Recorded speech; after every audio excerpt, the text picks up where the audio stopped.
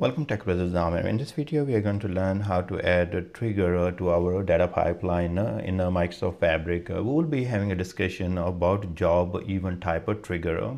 So first of all, I want to take you to the workspace. I have this sale workspace. I have pipelines here, and I'm going to create two pipelines very quickly. So first of all, we'll say new item and data pipeline. I'm going to call this PL main. And guess what, we will have PL main here, and then we have a PL child. So we could have a PL master or PL main, so it depends whatever the name you want to give. Here in the pipeline activities, I want to give this one activity called wait, and this will be only waiting for a couple of seconds, so that's good. And now we can call this I'm gonna just wait and call this main. So this is our first pipeline. I'm going to save and go ahead and save it. And now we'll be creating a PL child. So let's go to the workspace again, and here we will say new item and data pipeline, and I will call this one PL child, and then we'll add the wait activity here as well. Our goal is not to understand all those different activities here, but to how the trigger works. So I'm going to add wait here, and then 2-second wait is fine here, and I'm going to call this wait as a child. You don't even have to do that. We just want to make it more reasonable, like look like at least a parent-child relationship right here, something like that. So our goal is when somebody runs the PL main, after the PL main is completed, I would like to run the PL child. So on success of or even failure of PL main, we would like to run this PL child. So depend on the different events. I'm going to show you different events that you would like to choose. Now let's go ahead, and we are here in the PL main, and what we would like to do, we are going to go ahead and add a trigger here. So let's go to triggers here, and now what we are selecting here, select events. And in this case, we will be exploring the very first type of the event here, that is called job events. Events produced by status change on Fabric monitoring activities such as the job created, succeeded, or failures, so that we can use it right here. Now actually what I want to do, instead of creating the trigger here, I want to create a trigger in the child pipeline. Why? Because when main completes successfully or all that, then I want to execute the PL child. So I will be creating the trigger here. So this trigger will be keep looking for the main, and once it completed the main, then it will trigger this PL child. So let's go back here, and then we are gonna go right here. So in your scenario, maybe it will be totally different scenario, but it's the relationship between two of those pipeline. I want to have one completed and then run the other one. So here we have different events, and you have a job created, and then you have a job status change, or job succeeded, or job failed. You can totally unselect all of them, and then here we say when the job is successful. So that's fine, and then click on the right here in the canvas, and then we say by item. So which item in the sales workspace, and then item is the main. So when the PL main completes, then run the PL child. So here we are not doing anything else, but if there is some more filters you want to apply, you can. And here are those fields such as a source, a subject, a type, a time, and all those are different filters are available. I will show you these filters in the monitoring tab as well, so you can understand and you can work accordingly. So you have different types of filter. Let's say if I would like to say job status, and I want to apply some filter on that one, I can do that. So here is the field. Then you have operators such as string in, string not in, begins with, and begins with, and all that. And here you will put the value. Now in our case, we are going to just delete, and we are thinking when our PL main is runs and it is successful, then PL child should run automatically. So we are going to hit next, and you can see right here you have Fabric events, and it is saying successful and or succeeded, and it is on artifact event sources and workspace this and the PL main. If PL main runs and succeeded, then PL child would automatically trigger. So that's what our goal is. Now once this is done, then you have to select one item here and create a new item. So what's going to happen, that is the activator. So I'm going to call this one my child trigger. Okay, so creator. Once we create that, what's going to happen is going to create this activator item, and I will show you how exactly it look like. So every time we will run the PL main, it's going to create an entry there, and the event, you will be able to take a look on those details, and then your PL child will execute. Okay, so that's completed, and we can see that the alert is created. The alert was successfully created in my child trigger. The alert will take action when the condition you set is met. You can open the activator to view the events. So okay, so we want to open it, fine, and here is your location, my child trigger, fine, and that's a job events, and if it is on success, and then run a fabric item. So if we need to run the PL main, what's going to happen, that's going to be successful, and then once the job is successful, it's going to trigger the PL child. Let's open this, and now we'll take a look there, and you can see that we have this PL main here, and then PL main has this event created on top of it, and once that get executed, then what's going to happen, that's where if it is successful, then it's going to trigger the PL child. So see more details here, so you can see live feed, you can see the definition, and here's your PL main event. So you have a condition, and you can see more information like monitoring event, PL main event, conditions on every value. Whenever it is successful action, you run the PL child if it is the PL main is successful. You can also test from here if you want, and here's your analytics, so you can see more details, and here is your history that you will be able to see. As of now, there isn't really any record because we have not executed PL main at all. Now I'm going to go back here, and just you can close from here, and then first you will go to the workspace, and one new item should be created. So my child trigger is created, you can see right here. So that's fine, you can always come back here and click on here. Once you click, it's going to open this interface for you. Now if I will go back here, and let's run the PL main, and we can run from here, and then once the PL main is running, so you see right here it has to be successful. So if we go to monitor here, and that's where we are seeing that PL main is so now it's going to get started and again completed. So this all these actions I was showing you, okay, PL main is completed successfully, and now we are expecting once the PL main is successfully completed, then it should the trigger should run the PL child. So if I will just refresh here, and now even a PL main is completed in our pipelines here. You see right here it is completed successfully, but still the monitor tab is not showing us completed. So I am refreshing and multiple times. It's going to take a minute maybe to show me it is completed successfully. So this is one of the struggle I can tell you I faced because the status is not like changing right away here in the monitor, and that's kind of annoying, and also the trigger ran after a long time. So my expectations were like, hey, guess what, once I run my PL main, the PL child should run right away. But honestly, it take a very long time. In 10 minutes I was doing this experiment, and I was maybe I can show you somewhere. So I deleted those pipelines. It took almost 10 minutes before it initiated the PL child. So if I refresh now, and as you can see right here, so it is 3:42 p.m. and then if I'm expecting it should run the next pipeline right away. So we'll see how long it will take to run the next pipeline. Even the trigger is there.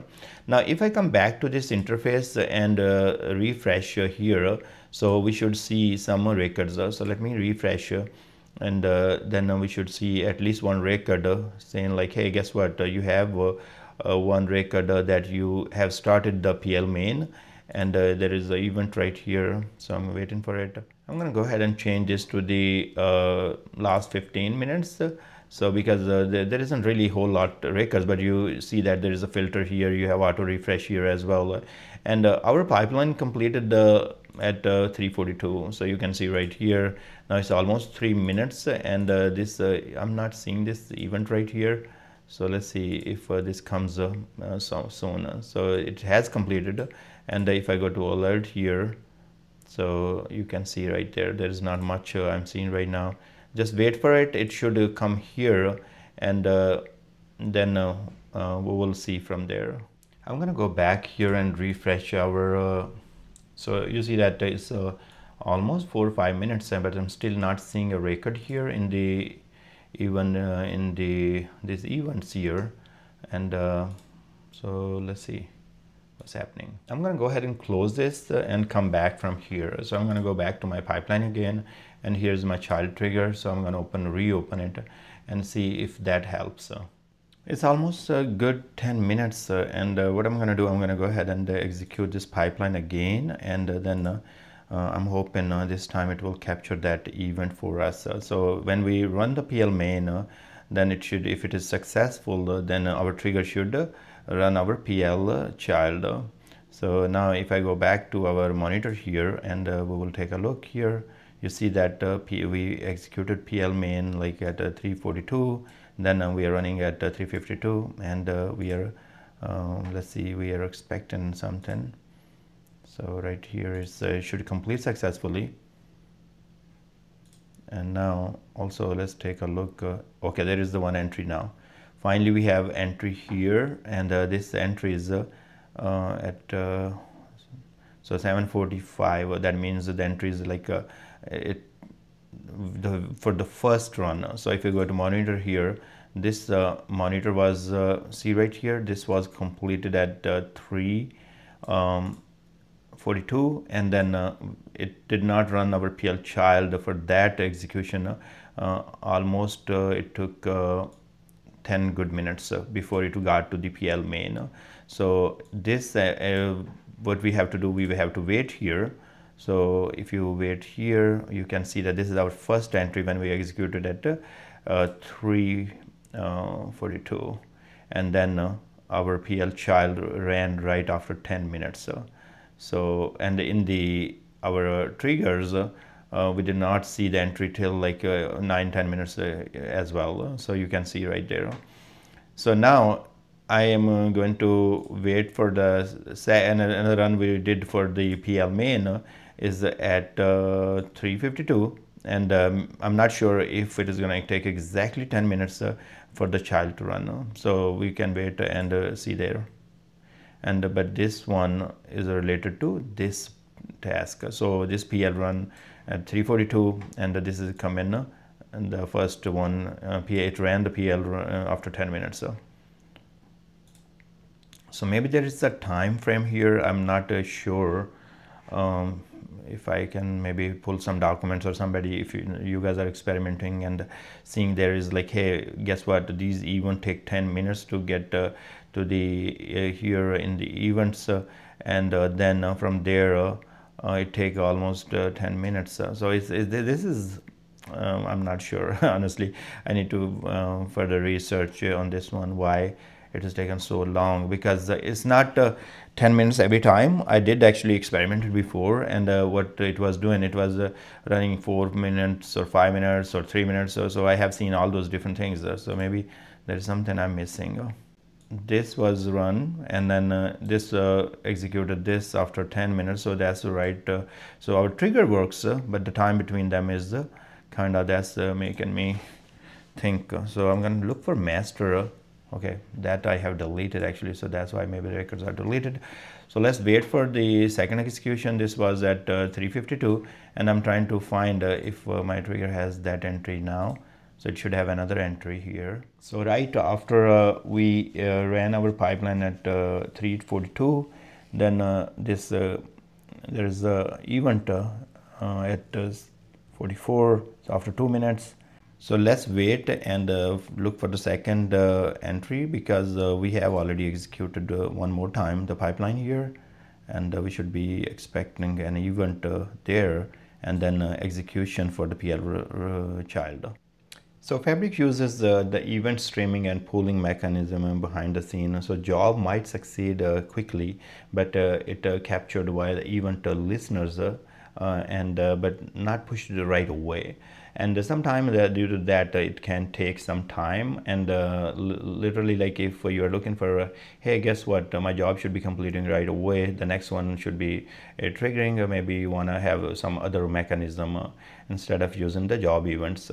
So here almost 10 minutes are there, and again I'm going to go ahead and take a look here and see if it is captured. Not yet.